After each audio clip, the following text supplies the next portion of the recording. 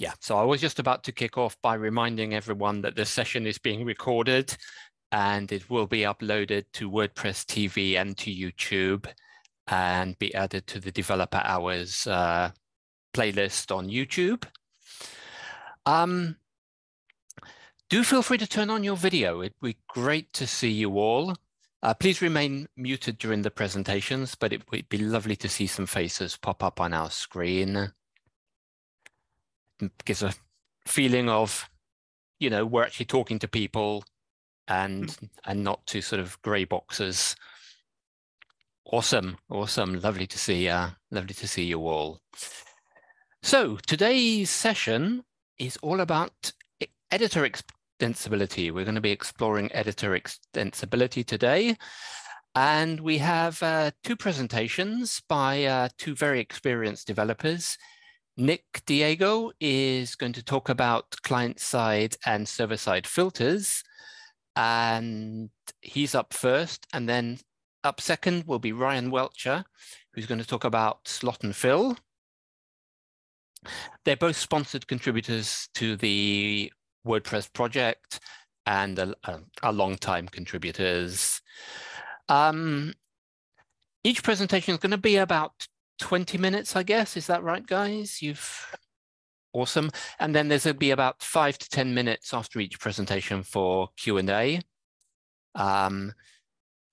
So either put your questions in the chat or raise your hand using the reactions button on the Zoom toolbar.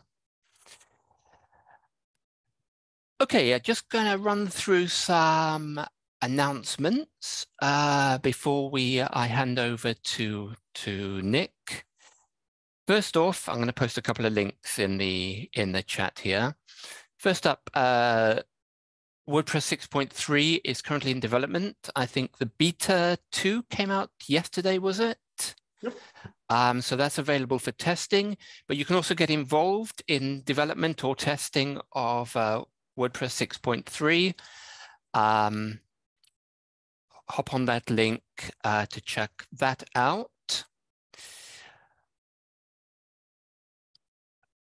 Ryan and I were both at WordCamp Europe a couple of weeks ago, which was great. And WordCamp US is the next major flagship event. That's coming up August 24th, 26th. There's a link in the chat to that. I don't know if tickets are still available, but go and check that out. As the pandemic recedes in our memories, local WordCamps are starting to be scheduled. So go and check wordcamp.org for what's coming up in your area. And then finally for the announcements, next week on the 6th of July, which is next Thursday, there is the Gutenberg Times live Q&A, which is going to be about leveraging Gutenberg's architecture to take plugin development to new levels, sorry. So follow that link if you want to participate in that. Okay, with all that out the way, it's time to move on to our talk. So let me first of all introduce Nick and Ryan. So Nick, do you just want to tell us a little bit about your background? Sure. I've been building WordPress plugins for a long time. Previously, I was a developer advocate at WP Engine and then recently joined Automatic. Similar role, but focusing full-time on WordPress core and .org stuff. Yeah, just like building stuff, like extending the editor and like contributing to the WordPress project. Awesome. And Ryan, tell us about yourself. Where do you come from and how did you get here? Well, I'm in my garage, so I just walked, but I am I've been a developer for about 20 years now, give or take. I have been using WordPress since about 2009. I used to work at an agency called 10up, where we did some really interesting things, and now I'm a developer advocate, and I get to do all kinds of cool things, build cool demos, and talk to cool people like you about SlotFill and various random things. So that's it. That's me. Amazing, thank you. Yeah, so we clearly have two highly qualified speakers I wouldn't say today. that, but... But yeah, let me hand over to Nick then, who's going to talk about client-side and server-side filters. Over to you, Nick. Great. Thanks so much, Michael. So one of the things that I think we hear a lot about is how do we modify the editor based on our needs? How do we change things? And that's kind of what we wanted to talk about today in these two different topics. One area that I've been focused on a lot is filters, filtering the way that theme.json settings and styles can be managed within the editor.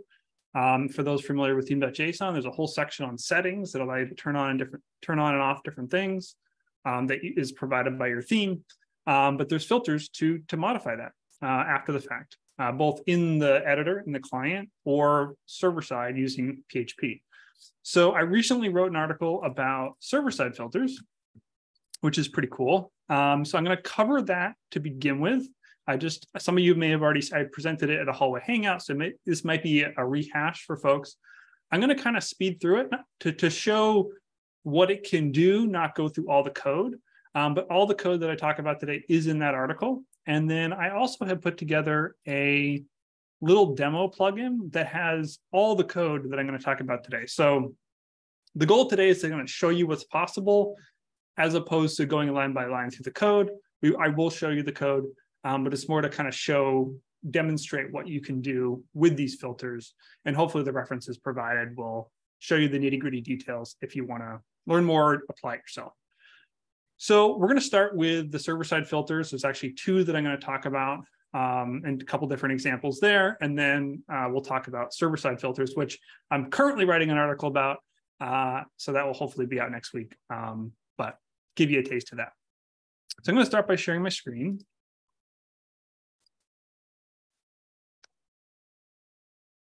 Okay, so hopefully everybody can see your adventure awaits. Good there, perfect. Okay, cool. So the article that I mentioned is called Curating the Editor Experience with Client-Side Filters. And the filter that we're going to talk about it's called Block Editors Use Settings Before, which is a bit of a mouthful. What we want to do here is your theme provides a theme.json file. And let's take a quick look, and we can take a quick look. Right now, I'm using the 2023 theme, just your stock 2023 theme. We come over here to theme file editor. We can take a look at the theme.json file. This theme.json file is huge, but the main components, you have the settings section, and then you have the style section, so on and so forth. And again, this is going to be provided by your theme. But what if you wanted to, say, apply specific settings to blocks based on their context? In theme.json, you can, for example, set a color palette, and that's global. You can also set the color palette per block. So if you want to have a specific color palette for button blocks, you can do that in the theme.json file.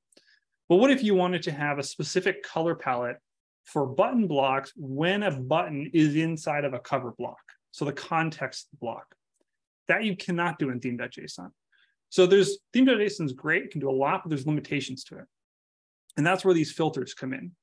So this filter called, I always forget. Let's see here. Block editor use settings before. Oops. And I'll zoom in so we can see this a little bit better. This is the name of the filter that we're using here. And what this does is that when the editor loads, it looks at each block and it looks at the settings that have been applied to that block, and it allows you to filter them. And so using a very simple example, imagine a situation where we wanted to set the units that are available to the column block to just pixels. Right now, if we come over here to my editor and we come look at page here, we can go to a column block and we can see, it zooms in the way, that the width over here has all these different options for pixels. What if I just wanted to restrict that to, all these different options for units? What if you just wanted to restrict that to pixels? You could imagine, you don't want to give your clients all these options. You just want to have a specific pixel option. That's something that you can do in theme.json very straightforwardly, but here I want to show you how to do it with the filter, because you can also do it with a filter. So what we're doing is the filter is saying, okay, what's our block name? In this case, block column. Then it filters by setting. So we're going to say the setting name, setting units, and we're just going to return an array of pixels. Now you might be wondering, where did these setting names come from? Well, if you take a peek here, and I'll drop the link, this is the theme.json living reference. Where did my chat go? This here, this will give you all the different settings that are available and their names that are available for theme.json. So that's what we're doing here. We're using the spacing unit. So if we come over here down to spacing, you can see here that under spacing, we have units and it takes an array. So what I'm doing is I'm returning just an array of just pixels instead of all the different values that could potentially be available. Now, when I save this, and I come back over here to my page, remember now that I can select all my options. I'm going to refresh, back over here to our column. And I can't change it because we only have pixels. So there's no longer that dropdown. Again, this is something that you could do in theme.json, but something that's very easily to do with filters. Now, I have a bunch of other examples in here, but let's just jump to an interesting one, and then we'll continue talking about more examples. So I mentioned earlier about the context of a block. So I have an example in here. Scroll down a little bit. I think it's the last one here. Yep. So what we want to do here is when a button block is inside of a cover block, pass a specific color palette instead of the full color palette. So I'm going to come back over here. I'm going to go to a different page that I have set up. It's called Under the Sea. And if I scroll down and I have my button here, when I go to color, my text, you can see that I have all the options and the default options with which to choose from. But in this certain use case, when a user adds a button to a cover block, which is what we have here, I only want them to be able to choose black or white. I don't want them to have all these options. They're going to mess up their design. It's too many options. This is not something that you can do with theme.json. We need to use the filter for this. So this example again, these are all in the article. I know I'm going quickly, but these are all in the article, which you can look at in more detail. What we're doing here is we're saying, if the block name is button, what I'm going to do is I'm going to use these selectors to figure out what its parents are. What are the parents of this button? We're going to get the block parents. Now, if a parent of that button is a cover block, which we have here, it's in cover. These are the settings that we want to modify if that's the case. We want to disable custom colors. We want to disable gradients. We want to disable the default palette. And we want to pass a new color palette of just base and contrast with white and black. Again, if it's in cover, we want to go through all of our setting names and update it with these modified settings. So now that I've turned this filter back on, we'll save. Give this a refresh. Now when I go to my button and I go to text, I can only choose black or white. I no longer have all those options. So this is I know I'm going very quickly here, but you can start to imagine where imagine you're managing a ton of sites and you create a plugin that has all these filters and you can, deploy it across all these sites and you really lock down how your users manage content. Maybe you shut down different settings based on, for example, like typography settings. Maybe when a heading or some text is inside of a cover or inside of a custom block that you've created, you only want to have certain settings. You can easily do that with this filter. So you can really get creative depending on your needs. These are some fairly basic examples. The next thing I want to show you here is, this is more about curation, right? We're kind of limiting the functionality that's available to blocks, limiting theme.json settings based on blocks. talking about extensibility, this is something I kind of stumbled upon somewhat recently. Maybe some of you already know how to do this, but there's another client-side filter called blocks.register block type, and it can do a lot of stuff.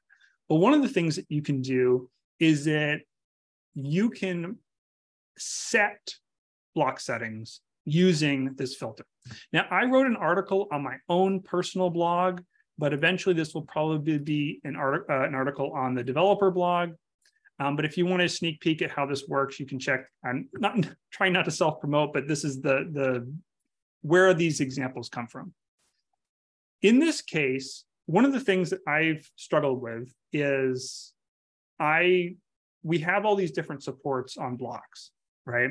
We have the ability to set border radius, for example. Border radius is now available on a ton of blocks, but there are certain blocks that it's not available on. For example, you can't, let's go back, here.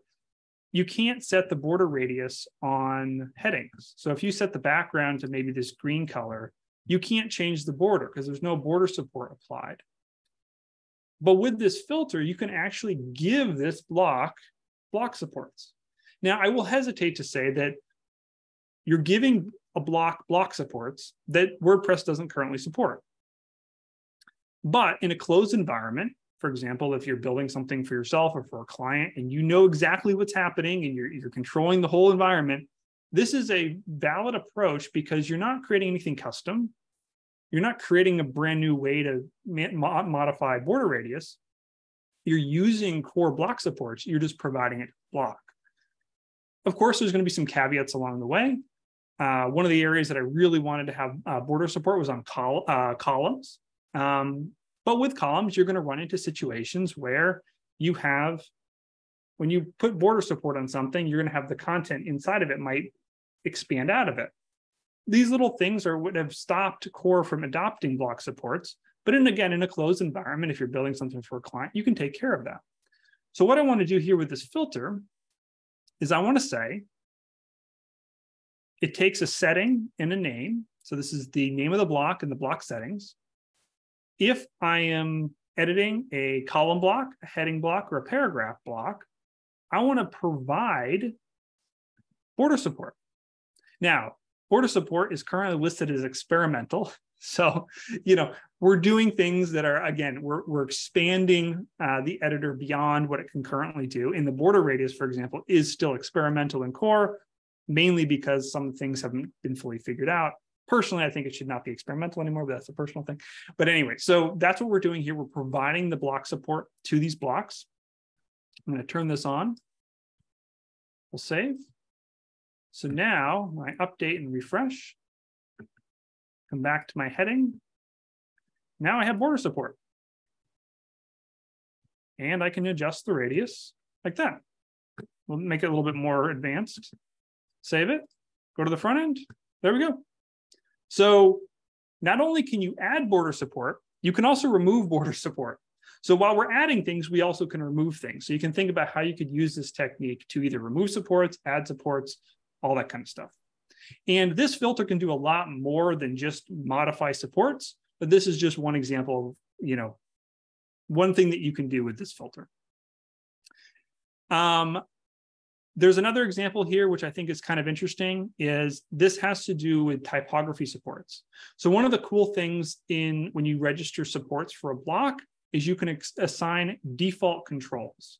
So if we look at our heading here, you can see, look at all these typography controls. These are enabled by default by WordPress. You got lettercase. Now, if we go to, for example, a paragraph block, you can see that typography just has this one option here, just size. So it's a little bit, I don't know. People have their own opinions about, should all the default controls be the same? Should they be different? Well, we no longer have to have that debate because with a filter, you can modify it however you want.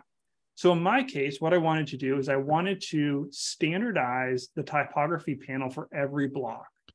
And I said that I only wanted to have size and what else did I want it to have? Size and appearance. So now, instead of having different blocks have different typography panels, or the defaults in the typography panels. I wanted them to be all the same. So again, with this, we're modifying the block supports for typography by updating the experimental default control. I'm going to undo this, give this a refresh. And now when I go to heading, you can see that I just have size and appearance. When I go to paragraph, now I have size and appearance. When I go to button, I have size and appearance. So now every typography panel for all blocks that are using the core typography block support will just have size and appearance. And if they want to add more, they can. So really simple example, but it shows you the power of how you can use these filters to start modifying block supports, either to add supports that don't exist or change the ones that do. Really don't want to encroach on Ryan's time, so we're going to speed to the next example because I think that this one's really kind of interesting. So these are servers. Everything that I showed here is in JavaScript. So this is happening in the client. Now, there's other filters that you can use that are PHP based and are server-side filters. And the one thing about those is that they operate in a different way. But they can also do a lot of really interesting things, and they might be more conducive depending on how you want to deploy these curation techniques. So I came up with a very contrived example. And my contrived example was, you have a page, looks like this, and I want to have a different color palette for when somebody logs into my site. I don't know why, but I do. The way that colors work inside of theme.json is when you define a color palette in theme.json, it creates a variable, color variable. Client-side filters, what I just showed you, if you were to register a new color palette, it doesn't actually create the variable that WordPress uses. Client-side filters need to rely on whatever variables are already set in the theme's theme.json file. So that's a limitation, and I go more into that in the article. Server-side filters, the PHP-based ones, they actually create new variables. So you can see here that I am logged in. Let me go over to this example here. You can find it under server-side filters in the plugin. And I'm going to turn this on. This is not turned on. And when we take a look at the colors that are generated, you can see here that I have my base, contrast, primary, secondary, tertiary. This is generated with a 2023 theme. If I refresh this page now, you can see now everything's blue. And I come down here and you can see that the presets have been updated. They've been rewritten with my new color palette. And that's the color palette that's being defined by this filter. And this filter, what this is saying, and I'll show you this, this example is when you log in, you have a different color palette than when you log out. I'm checking here, is the user logged in? And then I'm passing a new set of settings for color. And the way that this filter works is it takes the existing theme.json and then it updates with your new data. And again, I'm going to have an article about this coming up, but it's really handy because you don't need to really worry about, it takes a lot of the, what's the best way to say this? It makes it very easy to handle this, and you don't need to worry about the structure too much, because if theme.json changes in the future, this will still work, because what you're doing here is you're making sure that a version is passed. So if there's a theme.json version 3 and you have your setup using version 2, when you pass this, it will make sure that it updates your theme.json into version 3 once you do this step here, update with new data. So I don't want to get too in the weeds in this, but it's pretty future-proof, I guess is what I'm trying to say.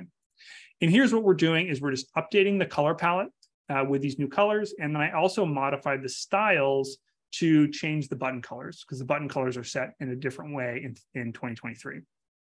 But what you can see here is now when I log out, my colors go back to the original color palette. So again, kind of a contrived example, but an interesting way in which you can use this functionality. The last thing I want to show you here is another option that allows you to modify functionality settings based on the user's role. And I think that this one could be very powerful. And the filter that we're using here, actually, I'm going to drop the. Did I give you the dev node example link, Michael, before this? If not, I'll drop a link later that shows you the filters that I'm using. But here I'm using the WP theme _JSON _data user. And what this is doing is that this is going to modify. So the way that theme.json works is there's a global theme.json. There's one that's provided by blocks. There's one provided by the theme. And then there's one that's provided by the user. And that's in global styles. When you're editing global styles, that's what we're referring to here. I will cover this nuance in the article once it's written. But here what we're doing is we're going to modify the theme.json user data. And what I want to do here is I want to disable color control for every single user. And then I want to turn it back on if the user is an administrator. So you can imagine an environment, maybe a multi-site environment with tons of sites, different theme.json files in the theme, settings everywhere. And you want to just have like a must-use plugin or something like that that just wipes out control for everybody for color. And then conditionally adds it back depending on roles. So here what you can do is, here what we're doing is we're just passing this default settings that just disables color control for everybody.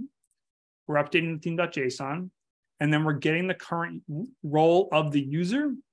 And then if they're an administrator, we're going to pass back true. So I'll save this now, and we'll log back in. We'll log in as an admin. And we can see here that I have color control.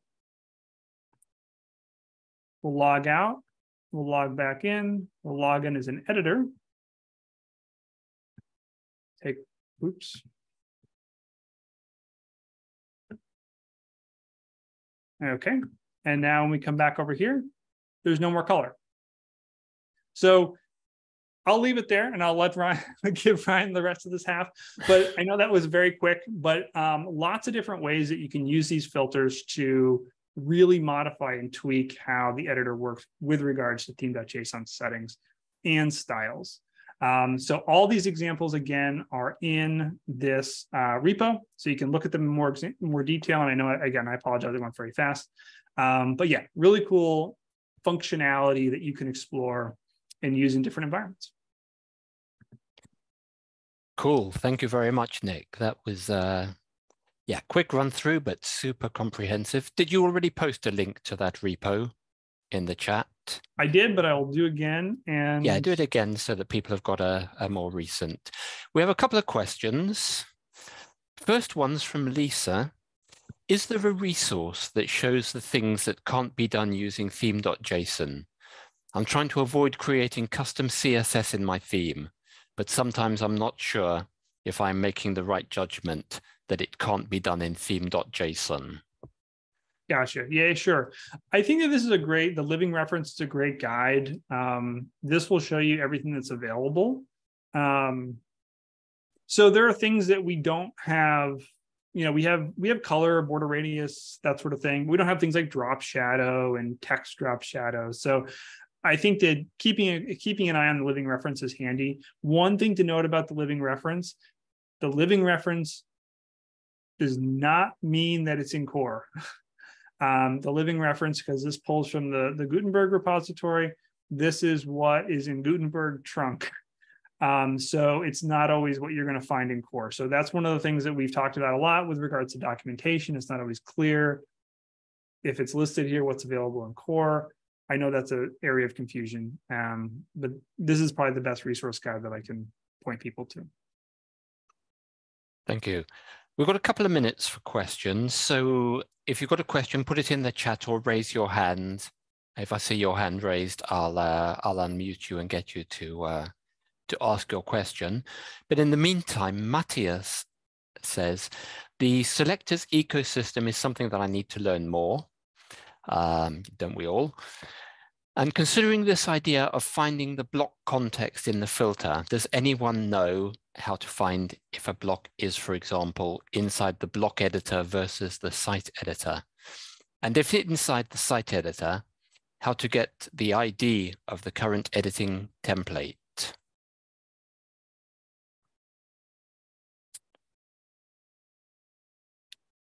there is a way. I don't know off the top of my head. Let's see here.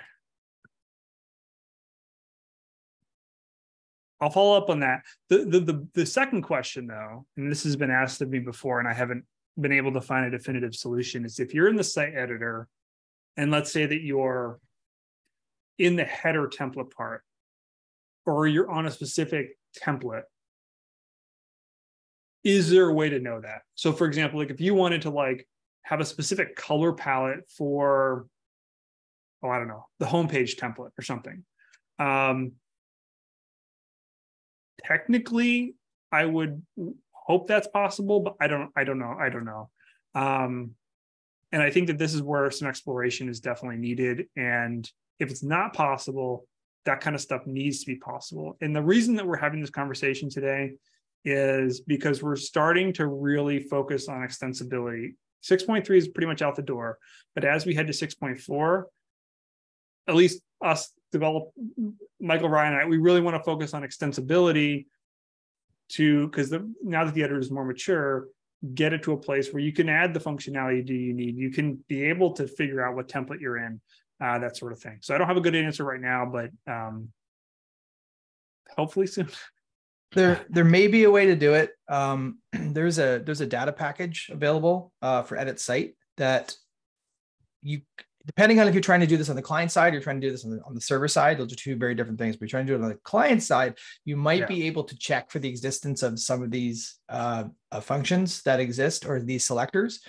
And then based on that, know whether or not you're in the site editor, because the site editor package would only be loaded in the site editor. And then you might be able to like get current template parts, whatever. That's a horrible named function, but there's some functions in there that might return the information that you need, but you'd have to play around with it. I haven't had a chance to really dive into it. So there is a way, I'm sure, but it might be in the weeds a bit. So yeah.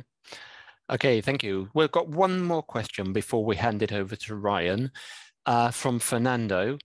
Is there a way to filter the block output? An example would be providing a mobile image option to the core cover block.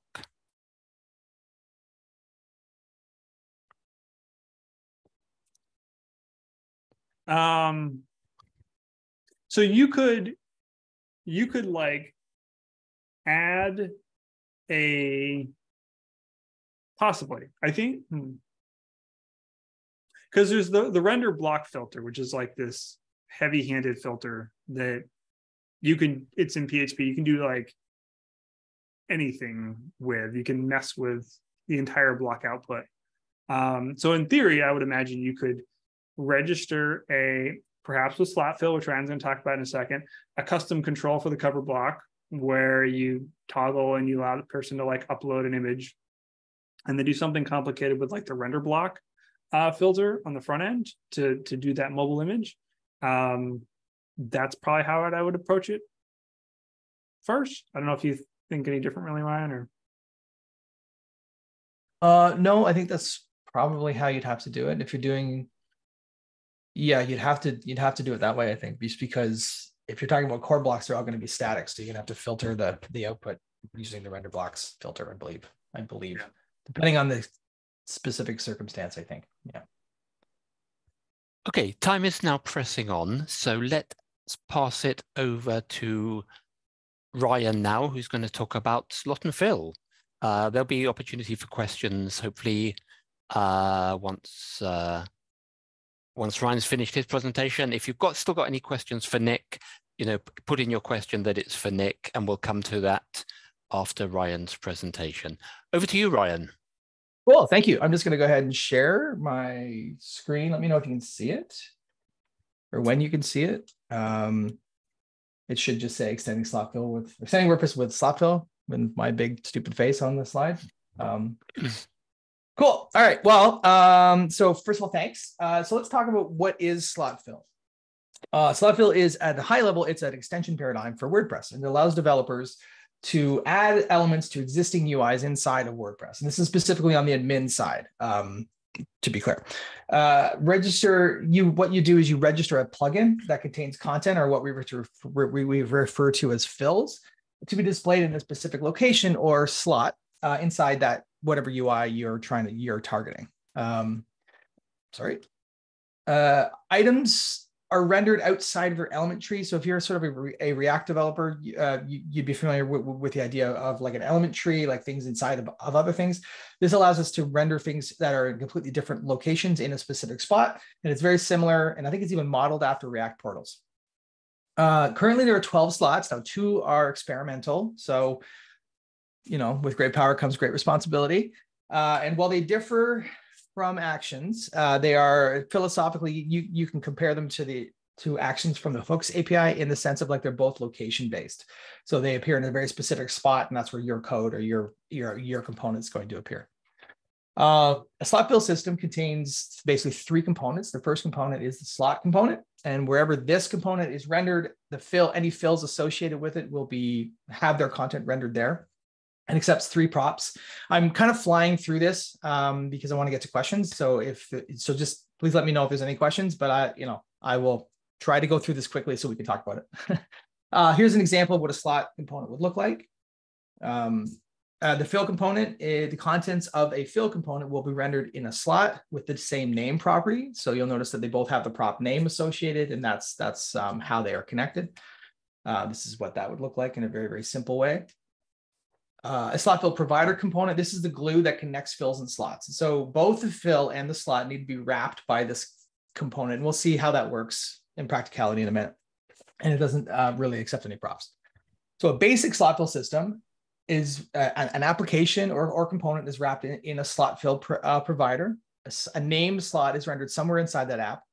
A fill with the same name is rendered somewhere else inside that app. And then the fill content was rendered in the associated slot location. So this is sort of a contrived code version. So we're wrapping our My Awesome app inside of a SlotFill provider, and then anything inside that, any fills and slots inside of that SlotFill provider are then connected together via the name. In this case, my slot. So this is sort of like a visual representation of what that looks like. So we have our SlotFill provider in orange there that wraps our app UI. On the left, we have a slot. On the right, we have 2 fills. And then when this is sort of rendered, the contents of those fills are rendered inside the slot location. So how does WordPress do it? So what we've seen so far is a closed system. We have all of our components. We know all of our components. They're all inside our app. Our app is rendered, and it's built, and we're done. Well, we don't have access to as extenders, we don't have access to the Gutenberg source code in the sense of being able to just add more things to it and rebuild Gutenberg every time. So what we need an entry point into the system, and that's done using a function called register plugin. This function provides an entry point to the SlotFill system, and it basically there's a global array of what's called plugins available, and then there's another component called plugin area, and this component accesses those registered plugins and renders them inside a hidden div deep in the bowels of the source code of Gutenberg. So the register plugin function is part of the @WordPress/plugins package. It accepts a number of parameters. We're going to have a name that identifies the plugin, and then we have a settings object. The most important thing there is the render, and that's going to be the component that we want to have appear in, or that we want to have it registered with the plugin. There's an icon that you can associate, and there's also a scope. The scope is the plugin area that this belongs to, so we don't really use it right now. The existing implementations don't actually use that. So if you target something and it doesn't work, it's probably because, well, and that's why. So you should just leave it undefined right now. It's mostly for custom stuff. So this is what that looks like. So we were going to call register plugin. We give it a name. We have a render, the component to render, and then we pass an icon. What that looks like. So the plugin area component renders all registered plugins inside a hidden div. So we can define a scope for this. As I said, the current implementations don't define scope. So if you do, they will not render in the right place. So the registered plugins must match the scope to be rendered, and then it also accepts on error. So you're not going to be using this. This is just available. This is how your stuff gets put in there. So I'm just adding this for completeness. You're never going to actually do this unless you're doing something very custom. And this is what that looks like, an example. So the WordPress SlotFill system, the SlotFill provider wraps the editor provider component. Various slots are exposed inside the layout component. This is very in the weeds. Fills are registered using the plugins API. fills are rendered inside the hidden div by the plugin area component. Fill content is rendered in the associated slot. And this is sort of what it looks like. There's a lot more code in there, but this is kind of the idea. So we have our slot fill provider which wraps the editor. Inside the layout, we have slots all over the place, and then our plugin area, which is where the fills are going to be actually brought in. And then, so this is what that looks like visually. So we have register plugin that adds a list to the plugins. The plugin area looks at that list and renders all the fills inside that hidden div. And then at runtime, all the fills get put into the various slot locations. Yeah. So maybe I'll pause there for a quick second. That was a lot of info. If you have any questions, I can answer them now, or we can wait to the end. I don't know how we're doing on time. We have about 15 minutes here, I think, right, Michael? What about 15 minutes? Yeah. Okay. So if there's no immediate questions, I might just kind of power through because we're going to look at all the individual slots now. And then I have some custom stuff that we can get to if we have time, but if not, we can skip that part. Okay, so everything that we've seen so far is a very basic slot implementation, and that's not how they are built in practicality. They are named components. They usually have some sort of other functionality and inner components in them. For example, this is the plugin post status info slot fill, and it contains both a slot and a fill in there. And so the way that that's exposed inside our post status function. So this is actually in your post status at the very bottom, there's a slot fill. So if you want to introduce something there, that's where this would be. So inside our panel body, you can see we have a plugin post status info.slot. So that's exposing the slot for use. Ryan, excuse me for interrupting. No problem. Go ahead.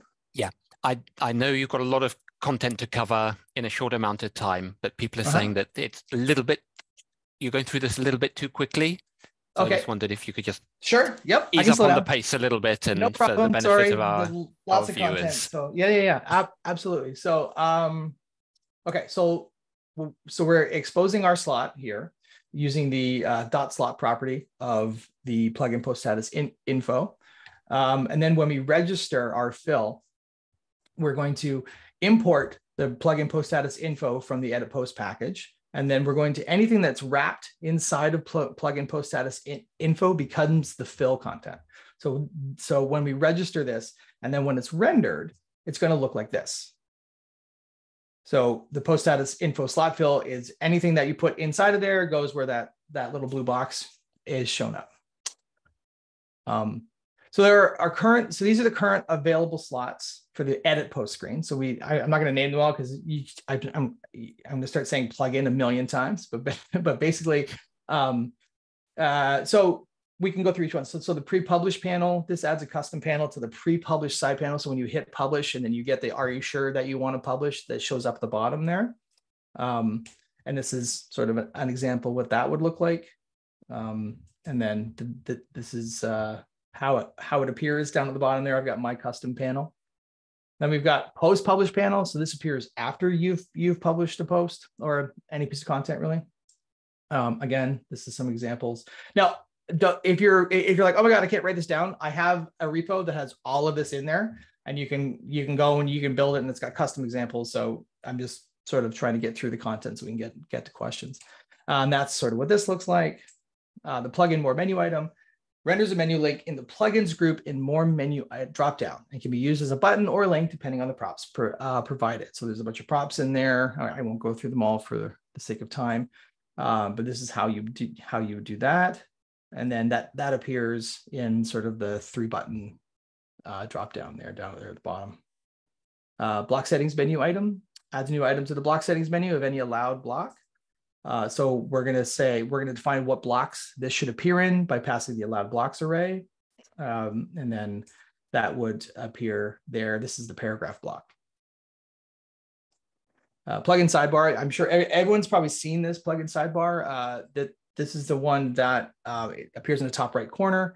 So you can introduce it like this, and then it appears in the top right, and that's that little avocado icon is. I'm sure. I think Yoast was like one of the first plugins to introduce this. So this is very, very common, and you can do a lot of stuff inside of this. Plugin sidebar more menu item. The naming is a mouthful every time. Renders a menu in more menu dropdown used to activate corresponding sidebar plugin components. So this is basically that button down at the bottom. So if you click it from there, it activates the plugin sidebar. Plugin document settings panel. This is my personal favorite. We can insert stuff in the sidebar of any post type. You do it like this, import it, and then add whatever content you want inside of that, and that ends up looking like this. So you can add as many custom panels as you want there. Main dashboard button. This one is experimental. It's one of the two experimentals. So use it with caution. You can replace the main dashboard button in the post editor and site editor. And it looks like this. So you can do that. Like I said, use it with great power comes great responsibility. So there's currently 3 slots available in the site editor. They are basically the same location, but they are pulled from a different package. So instead of it being add WordPress /edit post, it is edit site. So I'm not going to show those examples because they show in the exact same spots that you would see them. So a big question is, how do we get more? Where do we get more? Well, we need help. We need your help. So you can go to WordPress, gutenberg.com/WordPress/Gutenberg, and open issues for a use case. I've got a couple in there that I'm trying to work on, but you can steal all this code, look at all this code either by hitting that QR or by downloading this link. Sound like my parents. By accessing this link, I'll drop that in the chat somewhere, wherever the chat is. I've already done that.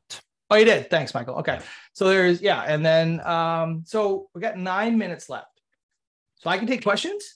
I can go over anything that I've already talked about, which might be helpful, or we've got some custom stuff in here that I can talk about, but it's going to be, I'm going to have to go through it real fast. So I don't know what you'd prefer. Okay. I think we do actually have a couple of questions. Okay. I'll just stop sharing. Sure. Matthias asks, oh, no, sorry, wrong. Hold on, let me find, oh, there we go. Ronald, in fact, asks, Matthias asked, do we have a list of the available slot areas? But Nick posted a link, so thank you for that, Nick. And then Ronald asks, what would be a typical use case for slot fills outside of the admin area? I don't think there would be one outside the admin. I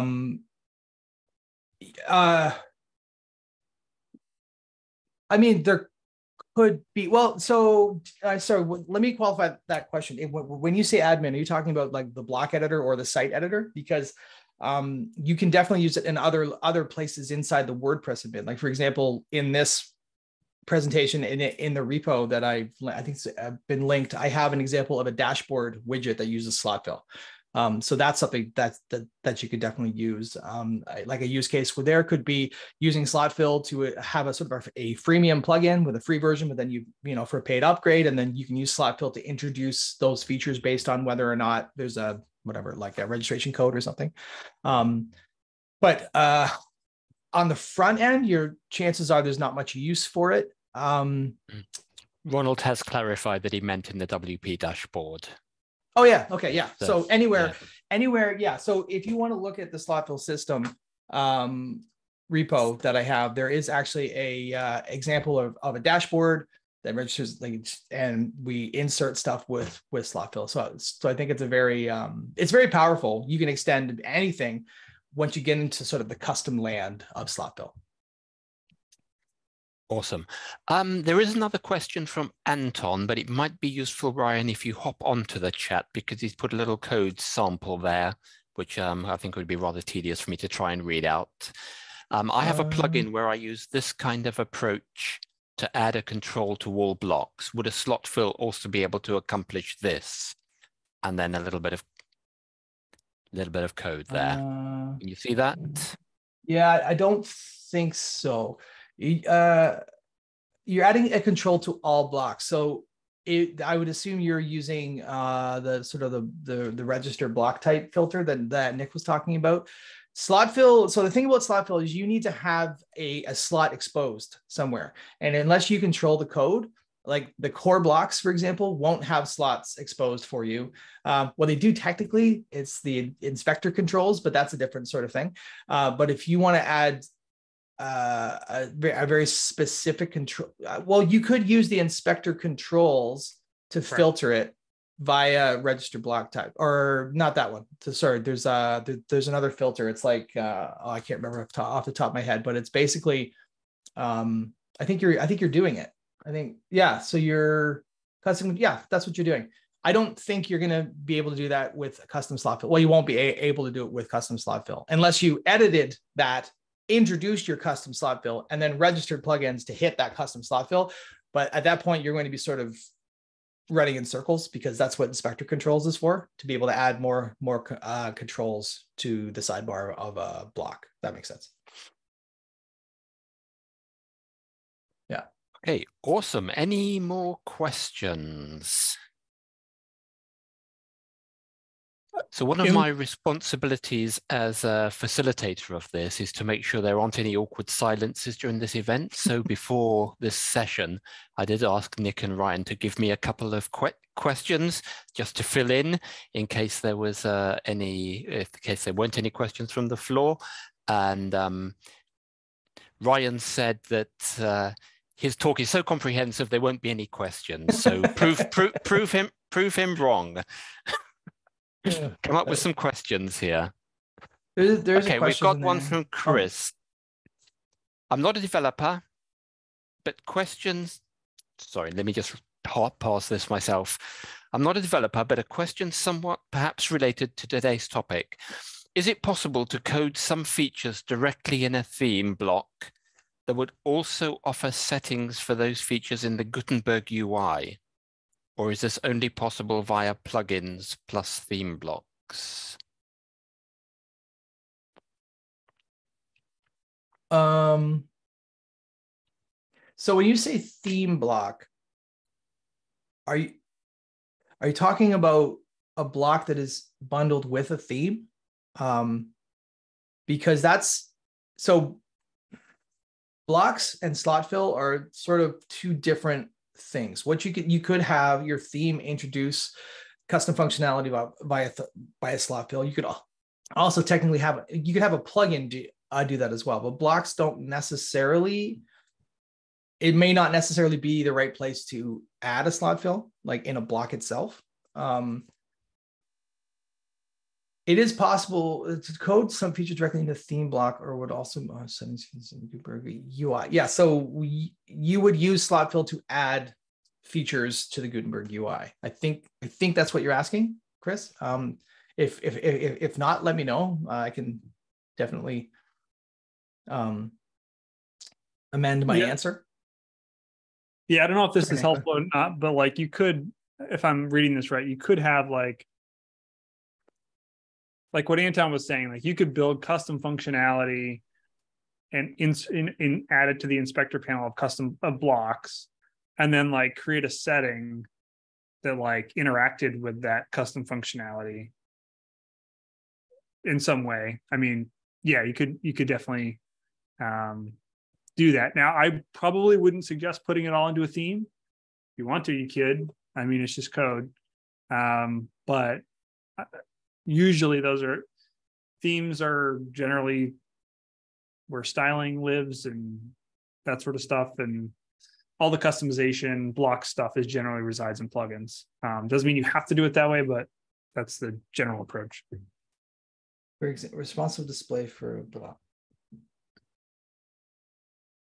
Okay, so like I imagine like conditional, first like hide things on mobile, show them on tablet, that kind of sort of thing. That you could code all is part of a theme if you wanted to. Yeah, you could probably do something where you had it in the theme, where the theme introduces some custom classes that you then access via some sort of admin or some sort of like UI for a block that could be added via the theme, because the theme functionality. So if this is what you're trying to do, what I'm imagining is basically like a set of controls that says hide this block on mobile. So it's like, on off, for example. that's probably, I know there's plugins out there that do that. I think I know a guy that wrote one. I think that's what you're talking about. So you would introduce those classes via your theme, and then you would introduce that functionality via a filter in the theme as well. That makes sense, because those classes and that theme functionality need to exist together. And then you can just filter all the blocks to give it that new control that just adds that class that the theme introduces. So I think that's what you're asking. So you don't need a plugin for that. You could do it with a plugin. Like, the thing is, any development related question is like, yeah, you can do that. You can do, there's a million ways to do it. So best practice would be to probably keep the classes and the UI kind of together, and whether that's in a plugin or in a theme is probably up to your use case. That would be my answer. Nick, do you agree with that, Mike? Yeah, thank you, Ryan. We're on the hour now, so let's wrap things up. So if you just head over to the chat and click those little 3 dots at the bottom, you've got the option to save the chat. So there were lots of links that were shared in the chat. So if you want to save the chat, this is your opportunity to do so, and then you can access those links a bit later on. Just a reminder before we end that WordPress is, of course, open source, and you can contribute in all kinds of ways. Head over to make.wordpress.org to find out how you contribute.